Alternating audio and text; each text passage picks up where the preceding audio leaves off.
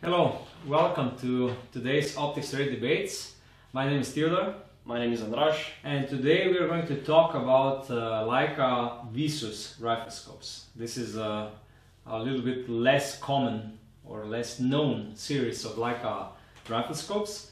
And we will go through all the, I would say, unique features, basic specification and so on, the model range and everything associated with Leica Visus. So Andras, where should we start? Yeah, before moving on to the characteristics of these riflescopes, I think that we should share with our viewers a little bit about the history behind the Visus name. Well, behind the name is new as far as I know. However, the riflescopes are, I would say, an evolution from the previous Leica riflescopes. So the Leica riflescopes ER, the same two models were produced before. Visus has three models, 1 to 4 by 24, so a wide angle, then a stocking model 2.5 to 10 by 42, and an all-rounder and more, I would say, a low light model 3 to 12 by 50. So they evolved from the ER series to the Visus series with some additions like the glossy exterior and a little bit different caps. And what is the main difference? The Visus is illuminated while the ER wasn't. So this was the big change, I would say, the big game changer. They add the illumination to these riflescopes and then named them Visus. Now that we finished talking about the history, let's move on to the, unique characteristics of as far as the outer appearance is concerned. I can already see that they are available in glossy version. Yeah, this is something that I think no other producer of riflescopes in Europe is currently producing. In 2016, when it came out, Kahles also had one model, 1.6 to 8 by 42, which was in this glossy finish. And then they produced that riflescope only for 1 year, and now only Visus is in this form or in this style. And this is something what really works well on, I would say, more premium rifles from European producers. So if you have a bespoke handmade rifle, let's say from Verlag, Barole, called in our region, or something similar, a Visus in glossy finish is, I would say, a unique addition to such rifles. So this is something what nobody else produces. So it's probably also for rifles that do not go so much on the field, but are somewhere in the, at home. Yeah, when you buy a rifle which is bespoke, handmade, made for you as a customer, then you go with something like this. And this is not a rifle and a scope you will take out into the bushes and into the elements and so on, because it's more about the looks and about the elegance. And this is, if you see the whole shape of Visus as such, they're really elegant scopes. What they also changed compared to all other scopes, there is no red logo from Leica, but it's only written Leica on them. And I think that this really adds to the elegance, doesn't it? So and this is their old, I would say, old-looking logo. So it's really like, if you have a bespoke handmade rifle, this is probably the perfect choice with a lot of engravings and so on. This really works nice together. Are Visus riflescopes available with a rail underneath? Yeah, I think so. Yeah, what I also think is that the glossy models only come without a rail. Yeah, if I'm not mistaken, I would have to check the website for that. But I think that the glossy versions can only be ordered just with the tube without the size rail underneath. And the mate can be, I think, with a size rail. More or less, these are basic scopes: 4x zoom, nice optical characteristics, nice contrast, normal turrets. I think there is some plan, or they're already doing also with the BDC turrets, Visus.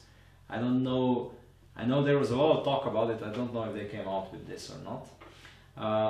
I also think it's not that important, because you buy a Visus for the styling. You buy it because it's slick, because it's nice, because it's well made. And optics is also very decent.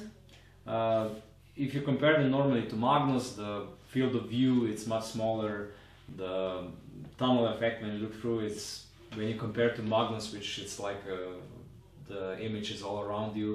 You can notice a little bit that this is a one tier lower scope than the Magnus.